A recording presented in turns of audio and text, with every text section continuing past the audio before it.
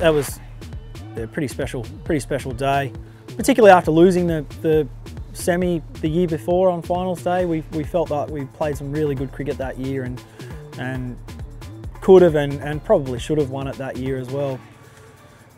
So yeah, to get over the line in 2017 was, yeah, it was a nice reward, I think, for the work that we'd been doing.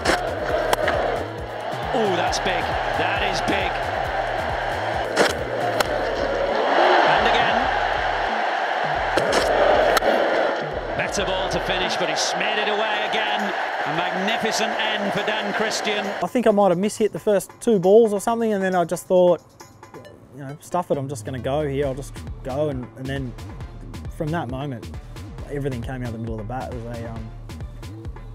It was a pretty crazy day, and it wasn't until you sort of get to, I don't know, maybe the 70s or 80s, you start going, oh, hang on, I've actually a chance here, and there was still a few overs left. So yeah, it's just an amazing day, really. Knowing that we had a really short boundary on that leg side for that one over that I tried to hit a few sixes and luckily got away with them. It was yeah, it was a short boundary, so yeah, that's all it was. Goes again, 6 more. Game-changing over.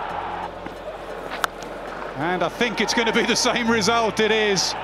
Great reward for everyone. We've obviously been really good at 2020 the last few years, and got ourselves in